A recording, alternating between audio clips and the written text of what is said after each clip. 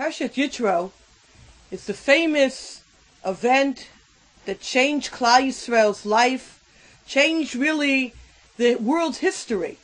And that is the experience of Mamad Har Sinai, the experience of receiving the Torah, where literally the heavens opened up, Ata Reis Aladat, Ki Hashem Elokim Ein Od Milvado, where it was crystal clear that HaKadosh Baruch Hu spoke to mankind and gave us the Aseret Dibros, the Ten Commandments. And when we take a look at this event, it's an event with an earth-shattering event. As the Torah describes, we're in source number 1, the last of the Aseret Dibro, you shall not covet your fellow's house, you shall not covet your fellow's wife, his manservant, his maidservant, his ox, his donkey, nor anything belonging to your fellow. And we step back and we once again look at the description that we had in the 19th chapter. We once again have the 20th chapter, where the entire people saw the thunder and the flames, the sound of the shofar and the smoking mountain. The people saw and trembled and stood from afar. They said to Moshe, "You speak to us, we shall hear. Let God not speak to us lest we die." The experience of Mamad Har Sinai was an overwhelming experience. It blew their senses. They were afraid to listen anymore. Moshe said to the people, "Do not fear, for in order to elevate you as God come, so that the awe of him shall be upon your faces, so that you shall not sin." The people stood from afar, and Moshe approached the thick cloud where God was. And in a real sense, this is the end of the Mamad Har Sinai experience, where the people were afraid to come close, and Moshe Rabbeinu himself comes close and receives the rest of the Torah. But the Parsha doesn't end here. The Parsha continues. And it's in the continuation of the Parsha that this is where, Mirza Hashem, I want us to dwell today, to ask a very basic question.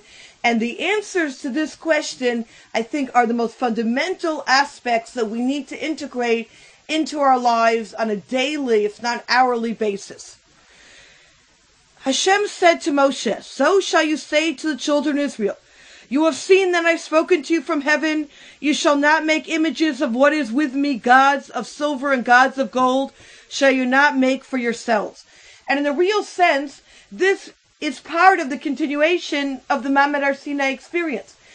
Moshe Rabbeinu is told, if the Jewish people have seen so clearly HaKadosh Baruch Hu in front of their eyes, so recognize this, take this reality with you wherever you go, and don't make any other gods. Live a life, live a reality of God alone. The way the Art Scroll Stone Chumash describes it is consequences of Sinai. Recognize are the results of the Har Sinai experience. And that I can understand being part of the taking the Har Sinai experience into our lives.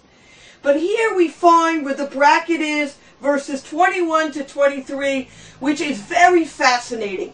It seems to be a section which has no place here, but rather, and this is the Torah Semes's question, but rather in the section of building the Mishkan, where we find here an altar of earth, a Mizbeach Adamah shall you make for me. When you make a Mizbeach, make it for me from the earth.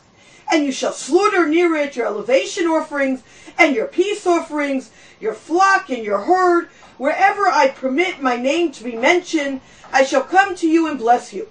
And when you make for me an altar of stones, do not build them hewn, for you will have raised your sword over it and desecrated it. You shall not ascend my altar on steps, so that your nakedness will not be uncovered upon it. The question I'd like to ask today is a very basic question. Many answers are given. I want to take a look at a specific mahalach in Yitro Hashem today. And that is, what is the Mizbeach doing here at the conclusion of Mamad Har Sinai? What are we to learn from these details of not putting iron on it, of not having steps on it? How is this a directive for each and every one of us post the Mamad Har Sinai experience?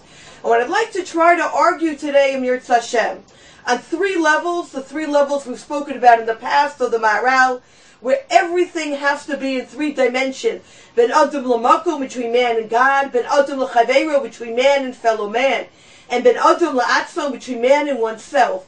That this section of the Mizbeach HaDamah, and particularly this last verse of not making steps, but rather there was a ramp, and not making steps to the altar, is teaching us how to take the Har Sinai experience, the Mamad Har Sinai clarity of closeness to God, and how are we able to integrate it into our lives so that the mitzvah of Zechiras Mamad Har Sinai, the command to remember Har Sinai experience, is not just saying this to remember it, but there is indeed a way to live it and to be able to take the experience and make it part of each and every one of our psyche and the dynamics of our lives. Before we enter into specifically these three dimensions, I'd like to focus in on just the Rashi on this last pasuk, raise a technical question on this Rashi, and then we'll begin